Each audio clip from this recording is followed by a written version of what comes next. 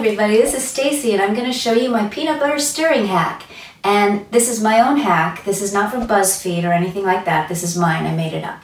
Now, I know a lot of people say to me, hey Stacey, I want to eat the kind of cool, sophisticated, grown-up peanut butter that you eat, not the kids' kind with all the hydrogenated oils and stabilizers in it, but I hate to have to stir it. It's such a pain. Well, I know exactly what you mean. It's hard when you have a very weak wrist like I do. It's hard to get it all stirred up. You still get stuff lingering around on the bottom, and if you don't stir it all up right the first time, it's all messed up. I've even used one of these before thinking that would work, but it gets all full of peanut butter and it takes forever to lick it all out. I mean, it's enough to drive you nuts, which is not a pun because a peanut is not a nut, it's a legume. So what do?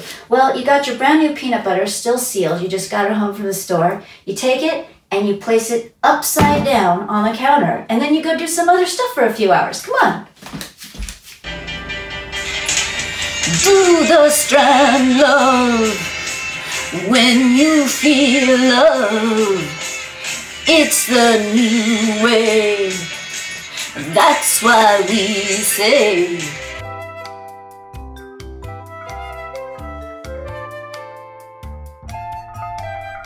do the strand.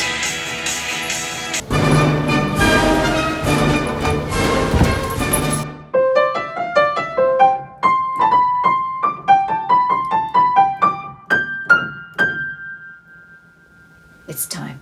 And here we are. Just open the lid.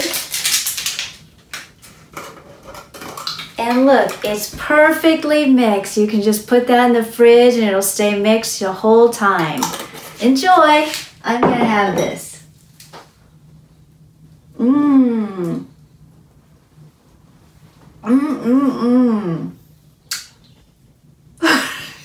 Let's do this.